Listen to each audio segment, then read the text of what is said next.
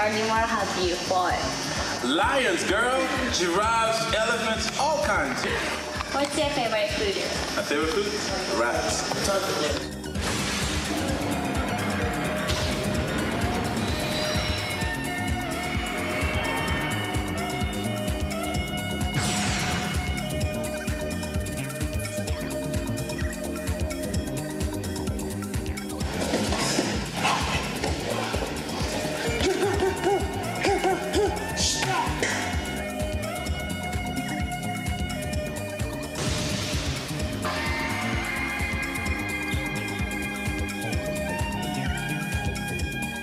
Jungle fighting and beat 'em up. I train in the jungle because you know these American style.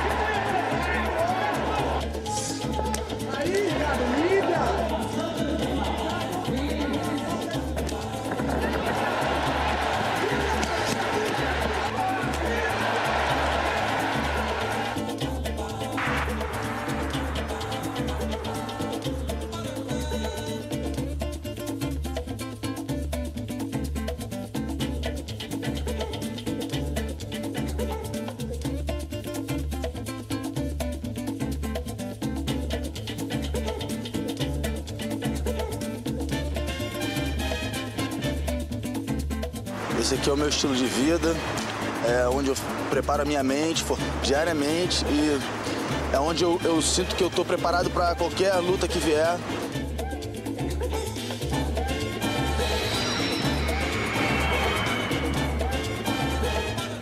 Eu acho que o mais importante é o que está dentro, né? Não é o que está fora. Use my jungle technique to get rid of him, so.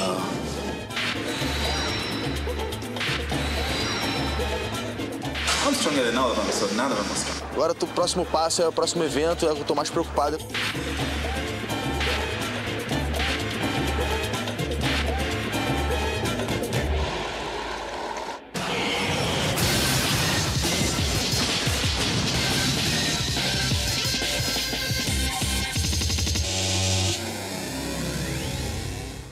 Arona, 182 cm, 93 kg. Sokoudjou! 22 years old, 6 foot tall, 205 pounds. You see the record, 1-0 in Pride. This is just his 5th ever MMA fight, 3-1 as a professional. Ricardo Arona is 28, of course from Brazil. 13-4 overall in MMA, 8-3 in Pride, 5'11", 204 pounds. Sokoudjou, an inch taller, 1 pound heavier. But yet you would think Arona's the stronger man. Just because of time of event, time of MMA, time in the ring. We're going to see what happens right now. Arona, of course, in the black trunks. Sokoudjou in the red trunks. Daisuke Noguchi is the referee. Round number 1.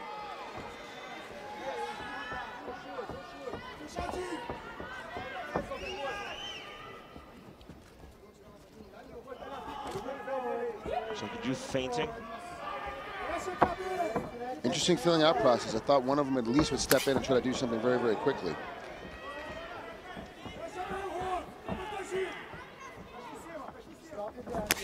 That's a big, powerful right-footed kick from Sokoudjou. Kick right back from Arona.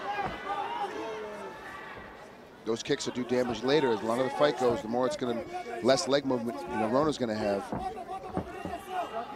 They're high enough right now in his thigh that you don't have to really worry about checking him. And if you check him, it's going to be shin on shin, and that could hurt one guy just as much as the other. So right now, I think Arona's doing a good job of just taking that kick for the moment, but he couldn't take too many more of them. 3 or 4 more of them. He's going to have to start checking them for sure. Very cautious start to this fight from both men, Sokoudjou and Arona. Arona eventually is going to get frustrated and step in. That's his MO. Give him another 30 seconds or so. He's going to step inside very, very quickly. Try to at least tie up. Took 3 seconds instead of 30. That's a good call, Frank.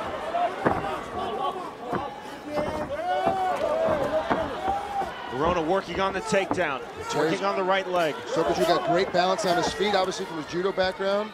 Knows how to stay out of this kind of stuff. But Arona is so tough when he ties up on his leg. He gets in this single leg, he definitely knows how to stay in there. He'll hunt it down, he'll force his way in there. Very, very strong, both competitors. Body shots from Sokoudjou. Arona has his rib cage exposed.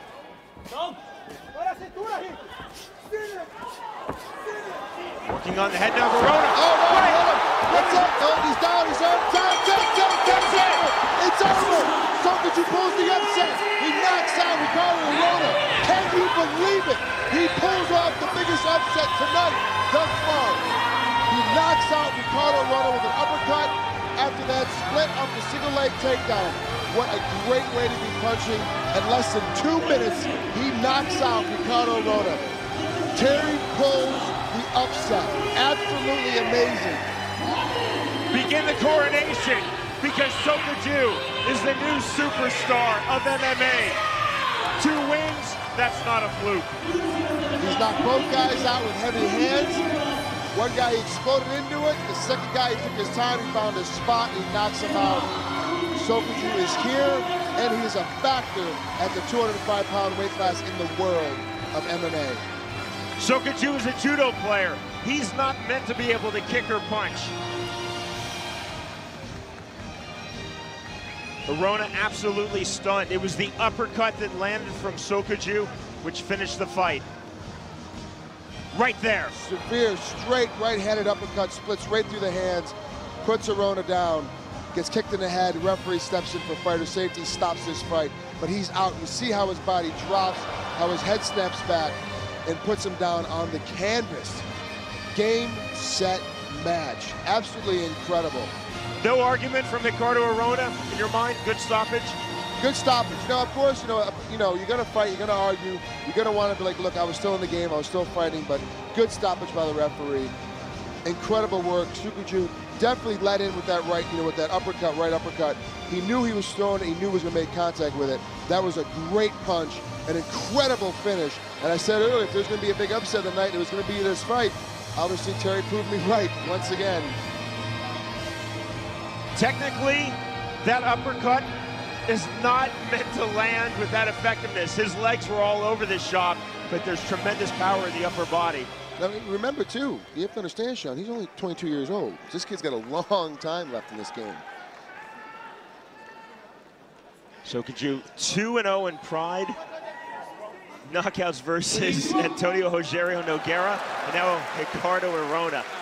That's amazing. All I know for now, but I'll learn tomorrow. Anyway, I want to thank my team, Dan Henderson, Mayhem, Dr. Parson, Baby Vinny, Chonan, and Big Steve here. Without them, I will not be here today. Also, all the fans here at Saitama Arena. It's a beautiful place. Can I move out here? Can I stay here? Yeah? Just give me a tree house, because I'm not used to those damn houses, okay? 今日本語はこんにちはしか言えませんけれども、でもこれからも本当に皆さんありがとう。チームで見てたアメリカの皆さん、歌いパンソン、それから長蘭選手、今日は一緒に戦ってくれて、この日本の皆さんは最高です。Is Arona mad at himself or mad at the stoppage? Mad at himself. He split his hands, gave him a spot. He wasn't aggressive, didn't step in and try to take it to Thierry right away. Guy like Thierry, you have to get after him right away. No one's doing it. First of all, I want to thank Mr. Saki Kibara for giving me a chance to fight for Pride. And thanks. Arigato. Dozo. 本当に榊原さん、どうもありがとうございました。プライドで戦うチャンスをくれてありがとうございました。All right, thank you, Japan. Thank you, Tokyo, Saitama. Sayonara. 本当に日本の皆さん、東京の皆さん、埼玉の皆さん、ありがとう。皆様、素晴らしい戦いを見せて、素晴らしい勝利を収めた。Frank Aoki and Sokoudjou, the two next big stars in MMA. You know what? This raises an interesting thing. He's now the #1 contender at 205. Dan Henderson is the champ at 205. Dan Henderson is his training partner. And the reason why he got into MMA was because he had to help Dan get trained for a fight. He got into MMA because he had to start training with Dan. If you take a look, he's elbowing and he's throwing hammer fists, not elbowing. And as soon as Ricardo lets go, Ricardo takes a step back and steps straight out, giving Terry the shot to get that uppercut and split his hands to put him unconscious. Obviously, see the great celebration at the end of it.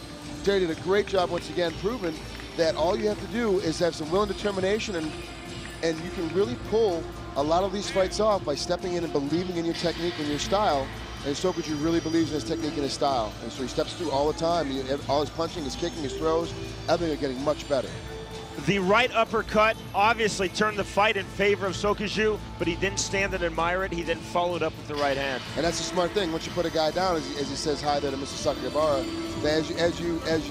as you hit a guy, you have to follow him up with other things. You can't just do one thing, two things. Sometimes you do 3 or 4 things, and Terry did a bunch of things right after. He did a great job. I'm really happy for him. Coming up, our main event of the evening, Pride versus UFC. Kazuyuki Fujita versus Jeff Monson, and we'll be joined ringside by 2 belt holder at Pride, Dan Henderson. How's it going, guys? It was doing good. You sat down next to me. Why, now you're not the prettiest guy on the table? Not anymore. I was, not anymore. Wow, all I have to say right now is wow. And how happy are you for Terry? But here's a raised interesting question.